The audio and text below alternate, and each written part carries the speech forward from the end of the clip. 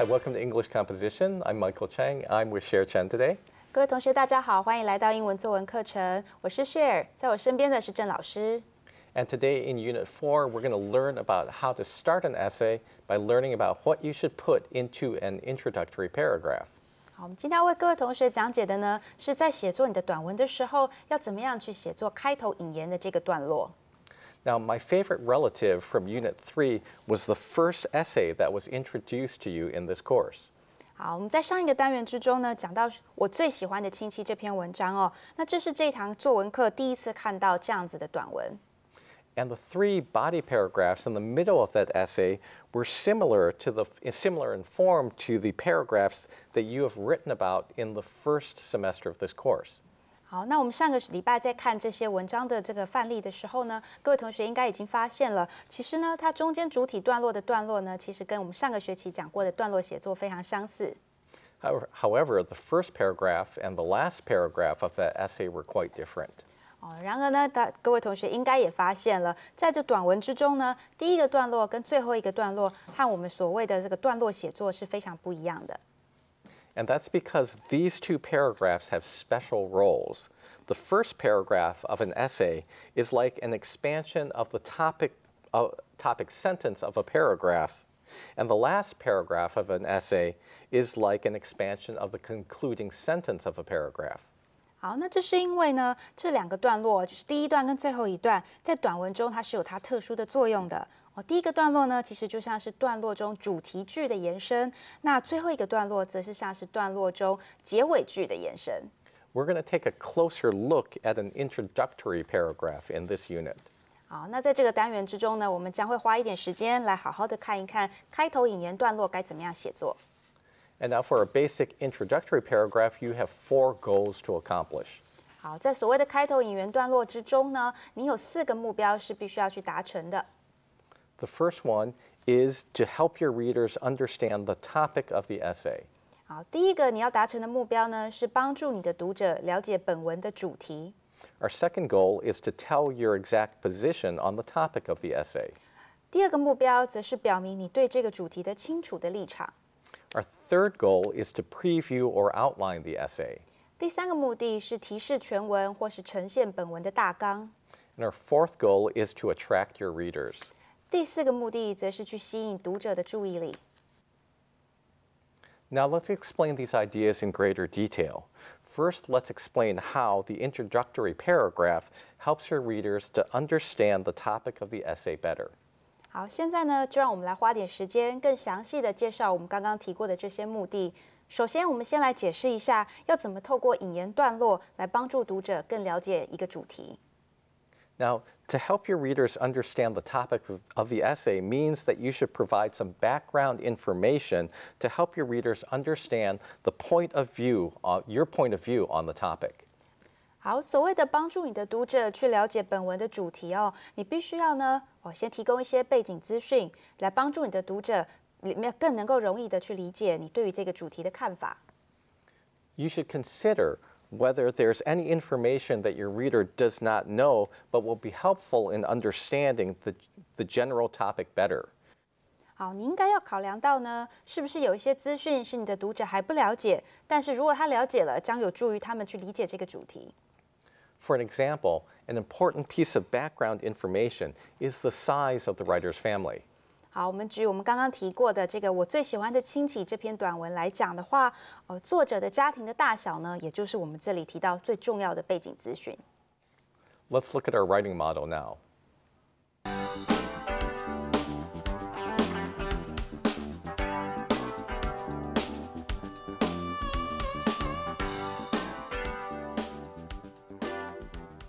My favorite relative. 我最喜欢的亲戚。I come from a really big family. Both my mother and father have 4 siblings. On holidays, when the whole family gets together, it is hard to keep track of all the aunts and uncles and cousins running around the house. 我来自一个大家庭，我爸爸跟我妈妈各自都有4个兄弟姐妹。每当大家齐聚一堂欢度假期的时候，要记住每一个阿姨、叔叔还有表亲们的名字是件很困难的事。Right, so now this introductory paragraph gives information about the size of the writer's family. So for example, we find out that the writer has 8 aunts or uncles, and there are many cousins. 好，我们会发现呢，这个引言段落它提供了关于这个作者家庭大小的资讯。我们可以借由这个段落，甚至是前几句话，发现哦，作者呢，他总共有8个阿姨或是叔叔。And the phrase, "it's hard to keep track of," shows that there are so many relatives on the holidays that it can get confusing. 好，那这句话提到说，非常多的人，因此很难记住哦。这代表假期的时候呢，有太多的亲戚了，很容易令人感到混淆。All right, so now let's go back to the writing model. 好，我们现在呢，再回头来看一下剩下来的部分。But among all my relatives, there is one that really stands out, my Uncle William. He is a very unusual man. I think that he is odd because of the way he looks and the way he acts, but Uncle William is still my favorite relative. 但是在我众多的亲戚之中，有一个亲戚却非常的突出，也就是我的威廉叔叔。他和一般人非常不一样，我觉得他的外形跟他的行为都很奇特。但是威廉叔叔仍然是我最喜欢的亲戚。Now, at the beginning of this introductory paragraph, there's a lot of background material about the size of the writer's family. And this background material is very helpful because if the reader knows that the author comes from a very large family, they'll understand that Uncle William is even more special because he's the favorite relative out of a very large group of relatives. 好，我们会发现呢，在这个写作范例的第一个开头引言段落之中哦，前几句先专注在讲述说这个作者呢是来自于一个为数众多的大家庭哦。那在这样子人数多的地方呢，哦，这种背景资料呢，更有助于我们读者去理解为什么哦，他说这个威廉叔叔呢是属于在众多的亲戚之中作者最喜欢的一位。Right. Let's talk about some other strategies for starting or for writing an introductory paragraph now. 好，我们现在呢花一点时间来讲一下其他相对的其他的一些策略。Now, another way to help your readers understand a topic better is to give information about what is already known about the topic. 好，另外一种呢，能够帮助读者明白主题的办法，则是呢去提供关于这个主题原本就已经广为人知的一些资讯。And so, for example, if you want to write a paper about a special type of animal communication, you could start by explaining some of the key ideas in the history of the field or by discussing some of the key discoveries that have been made so far. 好，我们举例来讲呢，如果现在您要写的是一篇关于动物具不具有沟通能力这样子的一篇文章，你可以在文章的一开始，也就是开头引言段落的部分，先去解释一下这个领域的一些主要的历史背景，或者是一些主要的发现。So now let's take a look at an introductory paragraph that shows what's already known about a topic. 好，我们现在呢来看一下一个这个开头引言段落的范例哦，它正好呢就是能够告诉我们这个很好的例子。At one time, humans were considered to be the only species that could learn a language. People thought that animal communication was only a reaction to a sound, not an attempt to communicate any meaningful ideas. For example, when a bird sees a hawk, it will cry out, causing all the other birds to fly away. This is not considered language because the cry was only a reaction caused by the bird's fear. The bird did not intend to tell the other birds to fly away. However, work with apes shows that some animals do have the ability to use language. Chimpanzees and gorillas have the ability to comprehend human speech and communicate through sign language. 好，我们看到这个段落呢，这个段落主要是在告诉我们，这个动物呢，它们是不是具备有使用语言来进行沟通的能力？那根据这个段落中讲到的一些内容，我们发现像是小鸟啊，平常这些啾啾叫的声音不见得代表它是具备这个沟通的能力，但是事实上呢，像是猩猩跟猿猴类，却的确呢是被发现说具备了使用手语来跟人类沟通的能力。Now, this paragraph gives us some information about the past views that scientists had about animal communication. By understanding this past view, we can understand how the ways that apes use language now is different and unique.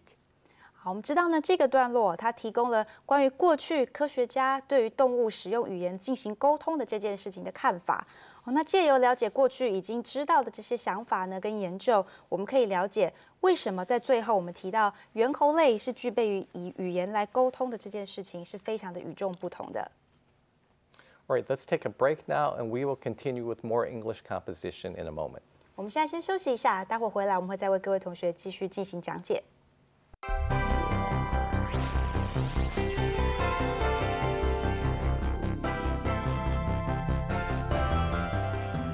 A third way that you can help your readers understand a topic better is by giving information on the different sides of an issue.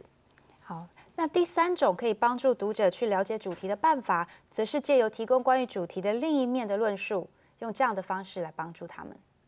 And so, for example, you could explain some of the arguments of the opposing side before you explain your position. 好，举例来讲呢，在你解释对于本主题相关的看法之前，你可以先解释一些相反的立场的看法。Here's a paragraph that describes the different sides of an issue. 好，我们来看一个例子，来为各位同学做讲解。Some people believe the world would be better off without automobiles. 好，有些人呢，他会相信说，这个世界没有了汽车会变得更加的美好。They argue that a world without cars would be safer since you would no longer have to worry about traffic accidents and drunk drivers. 他们认为，既然我们不用再担心车祸或者是酒醉驾驶的人，这个世界就会变得更加美好。The world would also be less polluted since all the air pollution from auto exhaust and the noise pollution from honking horns and loud engines would disappear. 他们也认为，既然汽车废气而造成的空气污染，或者呢是因为喇叭以及引擎所造成的噪音污染都消失了，这个世界就会少一些污染。However, cars do provide benefits to society. They make travel more convenient, they connect people together, and they spur innovation and technological breakthroughs. 然而，汽车确实提供了一些好处，它们让旅行更加便利，也让人们紧紧的联系，还让科技发展有所突破。Now, this paragraph begins by showing us the reasons why people might believe that automobiles hurt society, and then it finishes off with a thesis statement that outlines the counter-arguments that cars are a benefit to society. 好，那这个段落呢，一开始先将为什么人们会认为汽车对于社会有害的原因都讲出来，然后呢，用以描述汽车可能对社会有益的反面意见，当做它这个短文的这个段落或是这个短文的主旨陈述来为这个段落做总结。And now by putting opposing ideas into the introduction, the writer will have some ideas to attack later on in the paper. And by attacking and disproving the opponent's ideas, you can make your own ideas seem stronger. 好，那透过呢将反对的意见穿插入你的开头引言这样的方式，作者呢将会让这个内文中可以反击的论点呢都先显示出来，因此呢反击对手的论点可以让这个作者提出来的看法显得更加强而有力。Now let's talk about the second and third goals that we want to accomplish in our introductory paragraph. 好，我们现在呢第一个所谓的目的呢已经讲完了，现在呢我们来看看第二跟第三以及其他的目的。Now, our second goal is to tell our exact position on the topic of the essay. 好，我们的第二个目标呢，也就是点出作者对于主题一个确实而清楚的立场。And to tell your exact position on the topic of your essay means that you should write your thesis statement into your introductory paragraph. 好，为了要表明你对于这个主题清楚的立场，你应该在开头引言的段落中就要写出所谓的主旨陈述。And your thesis statement should be a clear and concise statement about what you want your readers to know by the end of the essay. 好，主旨陈述呢，应该能够清楚简洁地表达出你希望读者在结尾前所能够知道的事情。Now, our third goal is to preview or outline our essay. 好，我们第三个目标则是提示全文或是呈现全文的大纲。To preview or outline the essay means that you should tell the major points that you're going to make in the essay. And this is like a very brief summary of what is going to happen or what you're going to write about in the rest of the essay. 好，所谓的提示全文或是呈现大纲，指的就是你将说出来这个短文里面会出现的一些重点。那其实就像是一个非常简短的摘要。它能够说出文章中其他的段落会讲到的事情。And our preview serves three purposes. 好，这样子的提示呢，总共会有3个不一样的作用。The first is to help you organize the essay. 第一个作用就是帮助你去组织你的短文。The body paragraphs of your essay should follow the same order as the ideas that were previewed in your introductory paragraph. This keeps you on track as you write the rest of your essay. 好，这个主题段落它出现的一个顺序应该要和第一段在开头段落里所提示到的是一模一样的。这样子的一个方式呢，也能够帮助你去掌握文中在其他段落的一个进度。All right, now second, it also gives prior knowledge about your topic to your reader. 好，第二点呢，则是能够给予读者他们应该要优先知道的一些资料。It's always easier to understand a topic if you learned something about it in the past. 好，那如果读者呢，他心目中已经有了一点背景知识的话呢，总是能够比较容易的去理解我们接下来要讲的内容。Now, sometimes the topic of an essay may be difficult, and so it may be something that your reader had no exposure to in the past.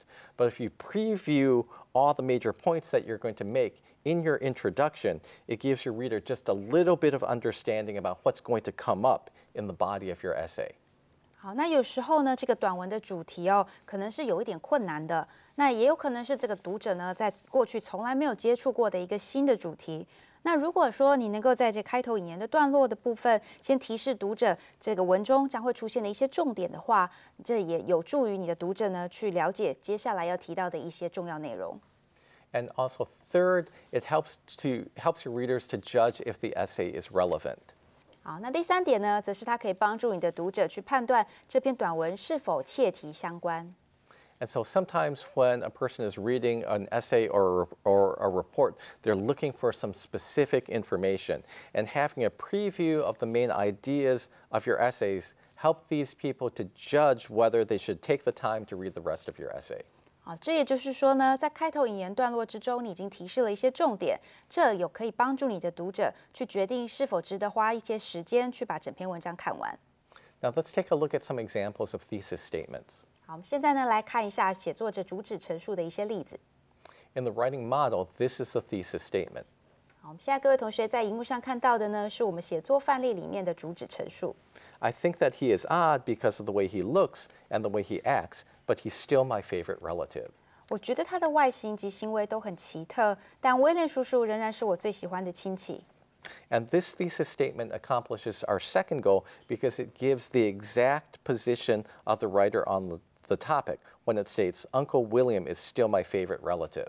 好，那这个主旨陈述呢，就完成了我们刚刚提到第2个目的，因为这个主旨陈述之中已经明确的点出了作者对于主题的立场，也就是他最喜欢的亲戚就是威廉叔叔了。And it also accomplishes our third goal because it organizes the rest of the essay by listing the order for the points that the writer will cover. 好，那他也完成了第3个目的，因为呢，借由这个架构好文章接下来的一个理路他去条列出作者将会在这主体段落的部分去讨论的内容。Here are the last 2 sentences of our second example introductory paragraphs about animal communication. 好，我们接下来看到的下一个例子呢，是我们刚刚提到关于动物沟通能力的这个段落中的主旨陈述。And we can see that these sentences also accomplish our second and third goal for an introductory paragraph. 好，我们会发现呢，这个主旨陈述也完成了我们刚刚提到第2及第3个目标。And the phrase, some animals do have the ability to use language, shows the writer's exact position on the topic of animal communication. 好，那其中他提到说，有些动物的确具备使用语言的能力，这句话呢，就点出了作者他明确的立场。And the last sentence shows that the essay will have 2 body paragraphs. 而且最后一句话呢，它也表明了这篇文章中将会有2个段落。The first body paragraph will be about how chimpanzees and gorillas can comprehend human speech. 好，那第一个主体段落呢，我们可以猜到它会讲的是关于大猩猩们怎么样去理解人类的语言。And the second body paragraph will be about how they can communicate through sign language. 那第2个主体段落呢，我们则猜得到它会讲述的是关于大猩猩们如何透过手语来进行沟通。And let's take a look at our last example paragraph about automobiles, and we can see how it also shows the exact position of the writer. 好，我们接下来看第3个例子，也就是我们刚刚提到关于汽车的这个短的段落哦。我们看看它的主旨陈述是什么。And we can see here that the writer's viewpoint is that cars do have a benefit to society. 好，我们会发现呢，这个主旨陈述要表现的是作者的一个观点哦，也就是汽车呢对于社会的确是有贡献的。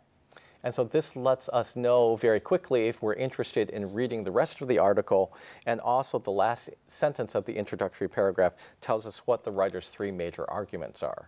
好，那这样子的一个主旨陈述呢，就让我们知道说，这个短文大概会讲些什么。如果我们对这个主题有兴趣的话呢，我们就可以继续去阅读。那当然啦，最后一句话呢，也点出来了这篇文章会提到的3个重要的论点。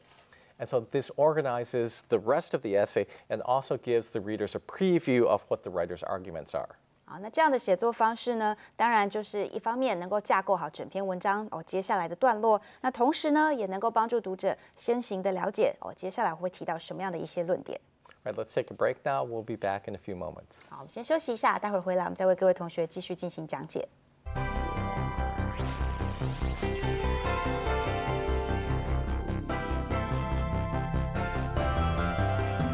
Welcome back. Now let's talk about the 4th and last goal that we want to accomplish in our introductory paragraph. 好，欢迎各位同学回来。接下来呢，我们要为各位同学继续讲解的是第4个也就是最后一个我们必须要知道的所谓的这个完成开头引言段落的目的。Now our 4th goal is to attract our readers. 好，第4个目的呢，也就是去吸引读者。And to attract your readers means that you want your readers to feel like your essay is interesting. You want to say something that will motivate your readers to continue reading the rest of the essay. So you need to consider what is important to your readers. 好，所谓吸引读者的注意呢，指的是说，希望你的读者会觉得这篇文章读起来蛮有趣的你会希望读者呢能够因此而打算继续把文章其他的段落都读完。所以呢，你必须要想一想，什么是对于读者而言是重要的。So is there some kind of important or controversial issue that your readers are interested in? And you can create interest by letting your readers know that you're going to write about your opinion on that issue. 好，你要想一想，有没有什么是重要而且具有争议性的话题，能够去吸引你的读者呢？你可以呢让读者知道，你将会针对某一些特殊的议题去提出一些论述，借以引起你的读者的兴趣。Or is there something interesting, helpful, or useful that you know? And you can let your readers know that you're going to teach them about that. 好，或者是呢，你可以想一想，有没有什么好玩的能够帮助别人的，或是一些比较不寻常的事情呢？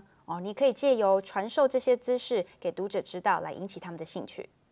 Or maybe you have a relationship with your reader and you want to deepen that relationship.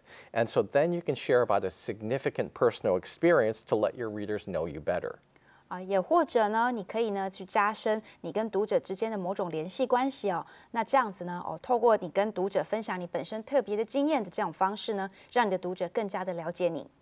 So here are some other strategies that you can use to attract attention in your introductory paragraph. 好，那我们现在呢，来为各位同学介绍一些你可以应用在开头引言段落，用来吸引你的读者的方法。So first, you can state a surprising fact or statistic. 好，第一点，你可以发表一个令人惊讶的事实或是一个数据。2, use an anecdote. 好，第二点，你可以加入一些奇闻异事。 3, use a quotation or a proverb.